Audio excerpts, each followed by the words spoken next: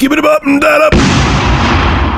So many people throughout the industry are paying respects to Satoru Iwata. They're putting up tweets on Twitter, videos on YouTube, posts on Facebook. It's nice to see. One of those people were 343 Industries director Frank O'Connor. He put up this tweet on Twitter. Sad to hear the wonderful and legendary Satoru Iwata has passed away. Commend his soul. And of course, there had to be someone on Twitter, predictably, that fucking ruined it. This guy's name is Pablo Espinoza. I'm going to guess that he's about 12 or 13 years old from his handle, Panda Pablo 2002. He tweets at Frankie O'Connor, hashtag bring Halo 5 split screen back. Oh, Jesus Christ. Now, most people would have probably left that alone, saying, okay, you're a dumbass, I'm not even going to respond to it. But Frank O'Connor, I guess, has the same kind of personality that I do, which gets me in trouble in Review Tech USA, and he responded to the stupidity. This is what Frank O'Connor had to say. Pablo Panda 2002 wanted folks to see an inappropriate, idiotic tweet before I block you, and hope you take 5 minutes to think about what you did. Now, many people will say, Rich, just ignore shit like that. Frank should have ignored shit like that. It was just someone being dumb.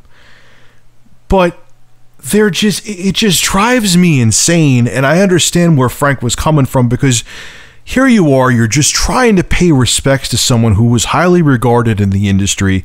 You know, it's sad that they died fairly young, and it's a tragedy, and you want to pay your respects, and someone just has to write something stupid to fucking ruin it.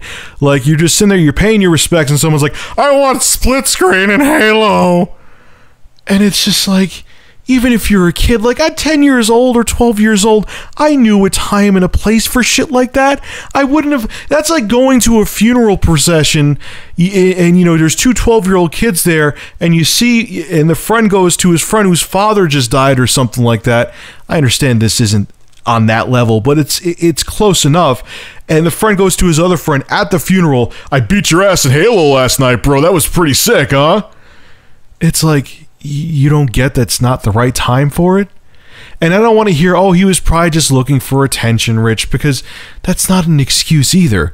Even if you're young, if you think that getting attention by saying stupid shit during a tragedy where someone's trying to show their respects is a fun way to get attention, I don't care what age you are, you really need to reevaluate your life. And to the parents out there who may have kids that are trolling like this, you need to teach your fucking kids right from wrong, because they're going to grow up to be morons. And what scares me even more, I'm not going to mention names. I saw people on Twitter last night, grown men I know for a fact that are like my age or older, were going under people commenting on rest in peace Satoru Iwata or thank you for all the great memories, and were trolling and saying nasty shit just to get a rise. And when people replied back, I'm just messing around making light of it, they were looking for attention. Some of these guys are actually grown men that are married.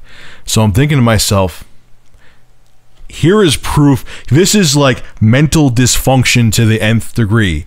If you're a grown married man in your 30s and you think it's fun to take time out of your day, like you go on your computer purposely and take time out of your day to basically mock a person who was a legend in the industry who just died because you want to get a rise out of people from it, like that was your sole purpose, you need to look in the mirror and figure out what the fuck is wrong with you, because there is something seriously wrong with you.